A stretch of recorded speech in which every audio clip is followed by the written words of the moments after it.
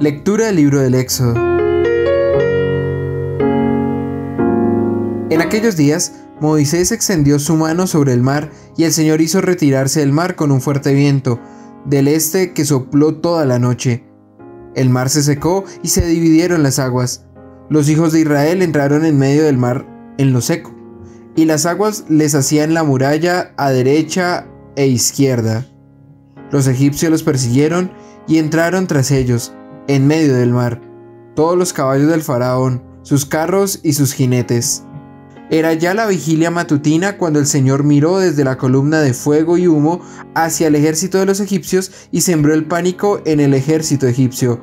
Trabó las ruedas de sus carros, haciéndolos avanzar pesadamente. Los egipcios dijeron: «Huyamos ante Israel, porque el Señor lucha por él contra Egipto». Luego dijo el Señor a Moisés: «Extiende tu mano sobre el mar, y vuelven las aguas sobre los egipcios y sus carros y sus jinetes». Moisés extendió su mano sobre el mar, y al despuntar el día, el mar recobró su estado natural, de modo que los egipcios, en su huida, toparon con las aguas. Así precipitó el Señor a los egipcios en medio del mar. Las aguas volvieron y cubrieron los carros, los jinetes y todo el ejército del faraón, que había entrado en el mar. Ni uno solo se salvó. Mas los hijos de Israel pasaron en seco por medio del mar, mientras las aguas hacían de muralla a derecha e izquierda. Aquel día salvó el Señor a Israel del poder de Egipto, e Israel vio a los egipcios muertos en la orilla del mar. Vio pues Israel la mano potente que el Señor había desplegado contra los egipcios, y temió el pueblo al Señor, y creyó en el Señor y en Moisés su siervo. Entonces Moisés y los hijos de Israel entonaron este canto al Señor. Palabra de Dios.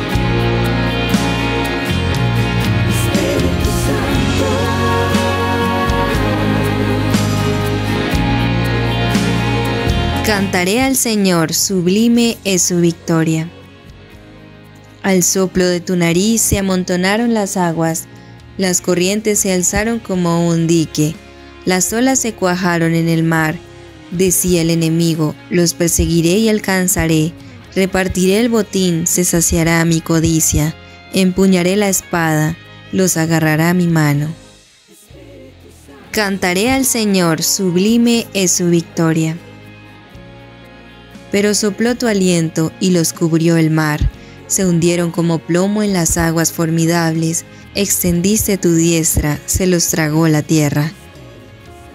Cantaré al Señor, sublime es su victoria. Introduces a tu pueblo y lo plantas en el monte de tu heredad, lugar del que hiciste tu trono, Señor, santuario, Señor, que fundaron tus manos. Cantaré al Señor, sublime es su victoria.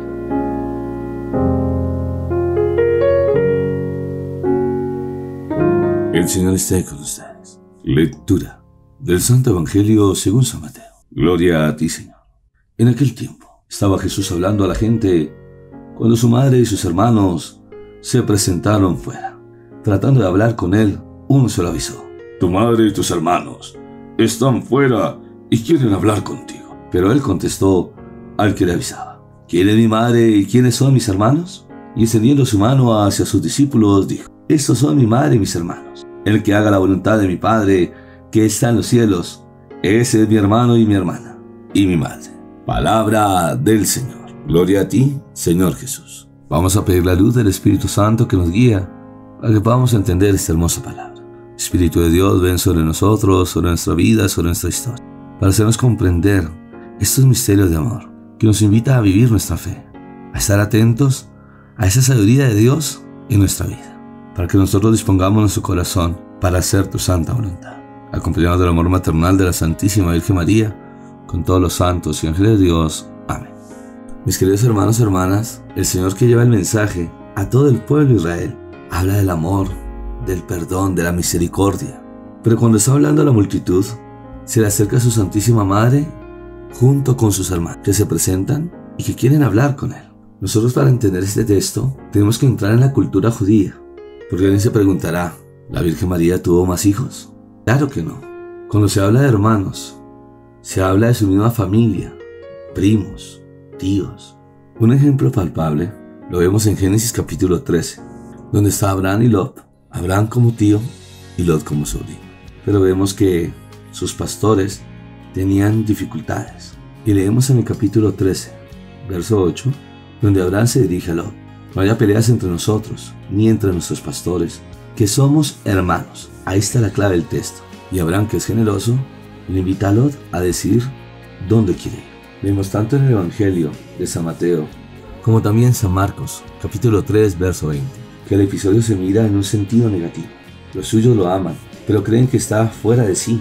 Vas allá a hacerse cargo de él y a llevarlo a la casa para atenderlo. Aunque lo aman, para ellos, como para Pedro y los otros, existe un largo camino de conversión para llegar a la sabiduría de Dios. No aceptan su modo de pensar ni obrar.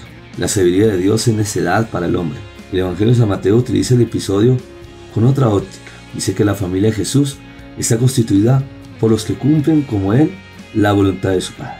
Uno puede ser pariente cercano del Señor, pertenecer a su pueblo desde varias generaciones, porque somos creación de Dios. Tratan de hablar con Él, pero en ese momento el Señor está ocupado, está anunciando la palabra, el reino, la buena noticia. Alguien le interrumpe y le avisa que tu madre y tus hermanos están fuera y quieren hablar contigo. Pero el Señor, que nos está dando a conocer los misterios de Dios, hará esa pregunta: ¿quién es mi madre y quiénes son mis hermanos? Y extiende su mano hacia sus discípulos diciendo: estos son mi madre y mis hermanos, el que haga la voluntad de mi Padre que está en los cielos. Ese es mi hermano, ese es mi hermano y mi hermana y mi madre. Jesús cuestiona lo que parece obvio. Todo el Evangelio de principio a fin es un cuestionamiento a las certezas. Quita al hombre sus certezas para abrirlo a la verdad de Dios. ¿A quién le pregunta si quiere hablar o no con los suyos? Jesús responde problematizando una evidencia que se da por descontada. ¿Quiénes son los suyos? Porque Él nació según la voluntad del Padre, que se quiso manifestar en la humanidad, que por el anuncio del ángel se manifiesta esta gran mujer, que es la Santísima Virgen María, por voluntad del Padre. Pero la respuesta que da el Señor no significa que Él quiera negar a su mamá, sino al contrario, reafirma esa voluntad de Dios que se hizo en la Santísima Virgen María. Su madre es madre suya porque le ha dicho sí al Señor, sí a la voluntad del Padre, como conocemos el fiat. En San Lucas, capítulo 1, verso 38. El que como ella acoge la palabra es madre suya, le da vida en la propia vida, le da carne en la propia carne. Cuando Jesús el Señor extiende su mano hacia los discípulos, no es solamente un simple gesto para señalar. Su mano es la misma del Padre, de la cual ninguno puede arrebatarlos. Va a afirmar quién es su madre y sus hermanos, porque el discípulo debe estar en comunión con Él, su hueso y su carne. El uno es el otro, con una pertenencia recíproca del amor. El Señor lo afirmará: todo el que cumple la voluntad de mi Padre Celestial, así también lo hizo la Santísima Virgen María. Aquí está la esclava del Señor, hágase en mí según tu palabra. La voluntad está siempre en conexión con el Padre. Es su amor al Hijo que le corresponde con el mismo. El Padre y el Hijo tienen un único amor. Es el Espíritu Santo, su beso, su respiro, su vida. El Señor Jesús, a través del sí de la Santísima Virgen María, vino en esta carne para decirnos y darnos el amor del Padre. Nuestra existencia no es el desarrollo de un destino ciego, sino el cumplimiento libre de la voluntad del Padre. Y cumplir la voluntad del Padre es mi identidad. Me hace hijo suyo y hermano de Jesús. En Israel, la mujer no podía ser discípula. En cambio, para el Señor Jesús, no hace distinción, porque todos somos uno en Él. El que lo ama y lo escucha es igual a Él. El Hijo, su hermano o su hermana. Cuando se refiere a su madre, el trozo comienza y termina con la palabra madre. Nuestra Madre, la Virgen Santísima, es la vocación originaria de cada hombre decir sí al Padre, hacerse respuesta a su propuesta. Como Dios es Padre del Verbo en los cielos, así en la tierra es para Él madre, el que dice sí al Padre. Este capítulo se cierra con la perspectiva más alta que se le concede al hombre.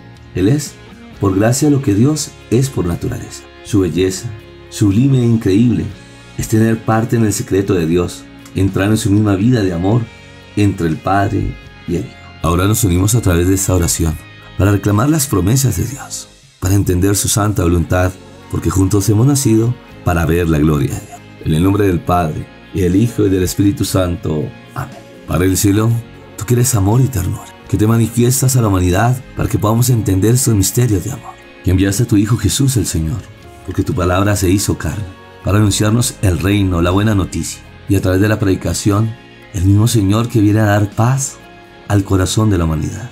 Pero también vemos, Padre del Cielo, que has querido contar con la humanidad en elegir a la bienaventurada Virgen María, la llena de gracia, para que así podamos ver la disposición del corazón por realizar tu voluntad, que siempre muestras tu sencillez, que quieres contar con la humanidad para mostrarnos ese plan divino, para descubrir estos misterios de amor, y que a la luz del Espíritu Santo nos haces comprender este camino, verdad y vida que realizamos a través de la Iglesia como esposa de Cristo, junto con el Papa, los cardenales, obispos, sacerdotes, diáconos, comunidades religiosas, a través de un carisma, para llevar este tesoro en vasijas de barro, para extender el reino de los cielos y tocar la puerta del corazón de nuestros hermanos, para que puedan salir de la oscuridad, del error, de esa mentira, de ese engaño, o por alguna situación difícil que haya vivido. El corazón ha sido lleno de odio, resentimiento, buscando culpables, pero el Señor viene a tocar la puerta de tu corazón. Déjalo entrar para que Él pueda sanar esas heridas, esas situaciones difíciles que viviste, que muchas veces no te sentiste amado, y por esa situación de desesperación buscaste el refugio en los vicios, en el alcohol, la drogadicción, la pornografía, en tomar malas decisiones, buscando negocios ilícitos que sin importar llevan a destruir a tu prójimo. Te invito a recapacitar. Abre tu corazón a la palabra de Dios. Deja entrar Jesús en tu vida. Y a través de la oración, la meditación de la palabra de Dios, vivir la Santa Eucaristía, vas a encontrar la paz en tu corazón, el sentido de tu vida, que te lleva al servicio para ayudar a tus hermanos. Que en estos momentos de pandemia, el Señor te está invitando a la conversión, a revisar cómo está tu vida y tener cuidado con aquellas leyes que quieren destruir la vida, traer vacíos, miedos, inconstancia, llevando a la permisividad, a la falta de compromiso. Que debemos ser conscientes que la única forma de salir de esta pandemia es reconociendo nuestros pecados, pidiendo perdón al Señor, acercarnos a la iglesia para conocer nuestra fe, vivir en la gracia de Dios. Que seguimos orando por las familias, que a través del amor, como iglesia doméstica, unidos en oración, seremos llamas encendidas para vencer esta pandemia, para descubrir los talentos, los dones que Dios nos da, para sabernos amar y corregir, ayudarnos unos a otros, para que juntos veamos los regalos del cielo. Que sigamos orando por las naciones y sus gobernantes, para que asuman este compromiso que adquirieron para ayudar a una nación, para salir de esta crisis económica, ayudándonos unos a otros. Que dejen sus intereses personales, egoístas, que sepan escuchar el clamor de una nación que los necesita. Que junto con los empresarios, economistas, traer trabajos dignos, trabajar por la salud y la educación. Que se quite todo monopolio y que realmente se preocupen por la vida del prójimo, de su hermano. Que seguimos pidiendo al Señor de la vida por los que están enfermos por este virus COVID-19 o que sufren distintas enfermedades, para que sean sanos por la sangre preciosa de Jesús. Que existen los milagros del Señor, pero que también invita a sanar el corazón. Pedimos por los médicos, enfermeros, enfermeras, que están asumiendo este compromiso de cuidar y preservar la vida, porque el que sirve con amor a su prójimo, Dios lo recompensa. Ahora te invito a entregar tu necesidad, tu corazón, que Dios está contigo en estos momentos difíciles, que tenemos esta herramienta importante como la oración, para que podamos confiar en sus promesas, porque lo imposible será posible, porque el Señor escucha el corazón del justo. Nos preparamos para recibir la bendición. El Señor esté con ustedes, y la bendición de Dios Todopoderoso, Padre, Hijo y Espíritu Santo, descienda sobre ustedes y les acompañe siempre. Amén. En este día, 20 de julio, oramos por nuestra patria Colombia en el día de su independencia, para que sea libre de toda esclavitud, de todo pecado, y podamos ser cada día mejores personas para la gloria de Dios. Bendiciones del cielo.